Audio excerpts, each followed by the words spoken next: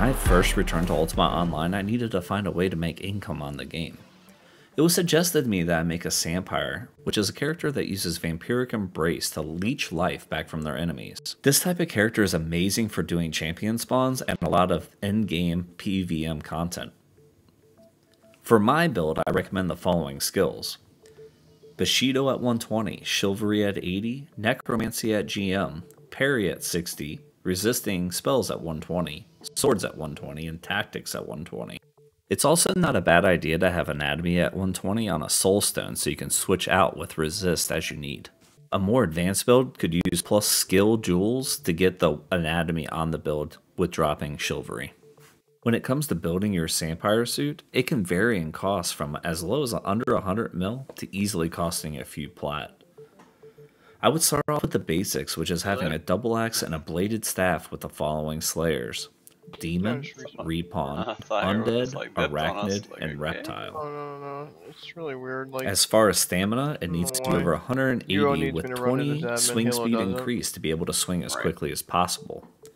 You need plus 25 hit point increase on the suit, 45% hit chance increase, 20% or above on defense chance increase, 100% on damage increase, and as much LMC as you can get on the suit.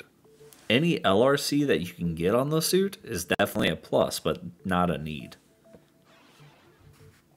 When it comes to damage increase, you're allowed to have 100% on the suit, 100% is given on the Slayer, and if you double up the Slayer using a talisman like a cameo or a Conjurer's Trinket, you can get another 100% that way.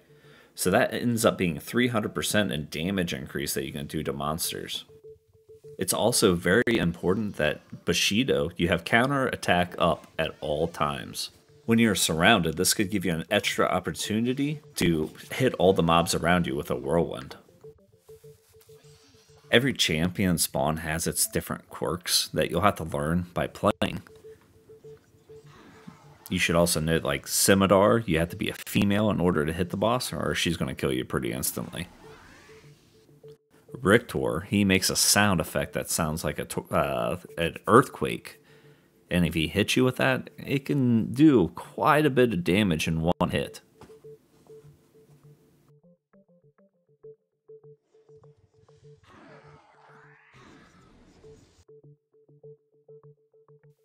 When it comes down to doing a champion spawn, you should be using the three following skills: Whirlwind, Momentum Strike, and Double Attack. When there's only one mob, I find myself using Double Attack.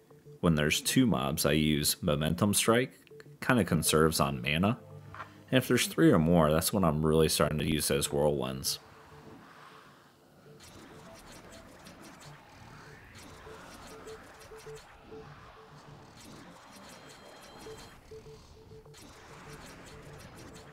The further you are in on the champion spawn, the less mobs you have to kill as well.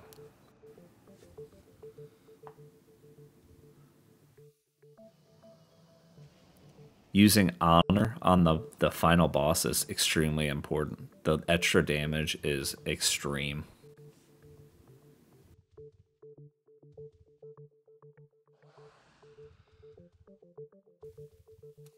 There's only one of the champion spawns that I actually use enemy of one on, and that would be Nira, the undead spawn. She doesn't have a Slayer, so doing max damage to her is actually kind of hard. The 50% that you get from enemy of one really helps.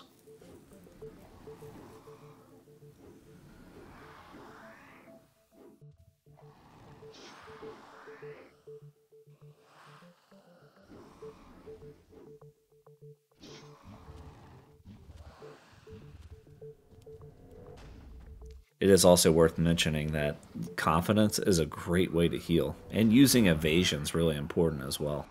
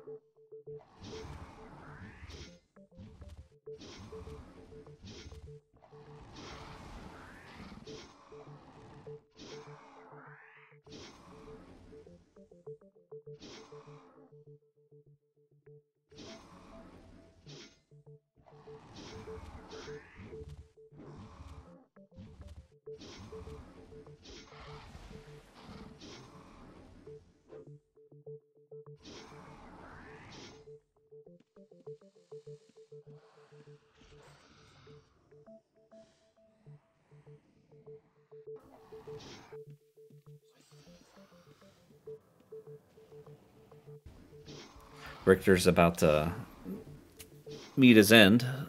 So with that, I'm going to wrap up the rest of this, and I hope you guys learned a few things, or if you need any help, be sure to just leave a comment below, and I'll do my best to answer you. Thank you guys for watching, and please subscribe.